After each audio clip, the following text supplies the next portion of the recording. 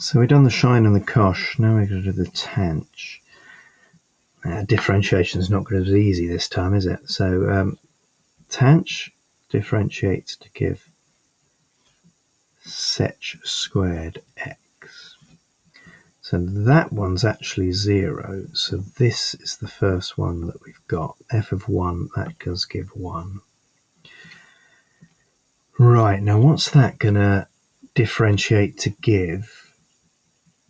How am I going to do that? I think I'm going to do that as I'm going to do a cosh x to the power of minus 2. I think that'll be easier.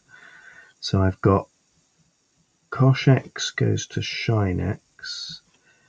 U to the power of minus 2 goes to minus 2u to the power of minus 3.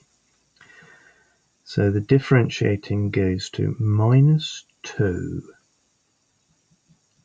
shine x over cosh cubed x. So that's the same as minus tanch x for one of them, and then another sech squared. Okay, you like that? I think that's right. So I've got a shine of a cosh there to get the tanch, and the rest of it there. Of course, that's going to be 0 again because that bit there is 0. So let's write that out clearly, because now I've still got to do another product rule now with this.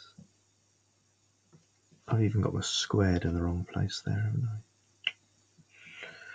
Right, product rule in this. So that bit differentiates to minus 2 sech squared x. And that bit, well, we've just done that, haven't we? So that goes to minus 2 tanch x sech squared x, and we need to crossy those. Whoa, so we've got minus 2 sech to the 4x, that's those two things times together, plus 4 tanch squared x sech squared x.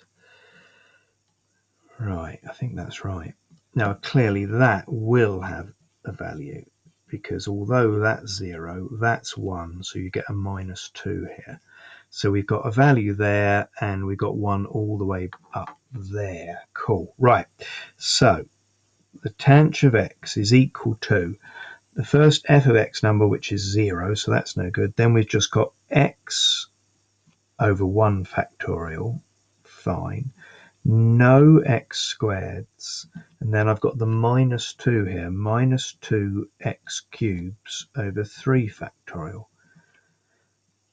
which equals to x minus x cubed over 3, because that's 6 cancelling with that, which is what we were trying to show it gave.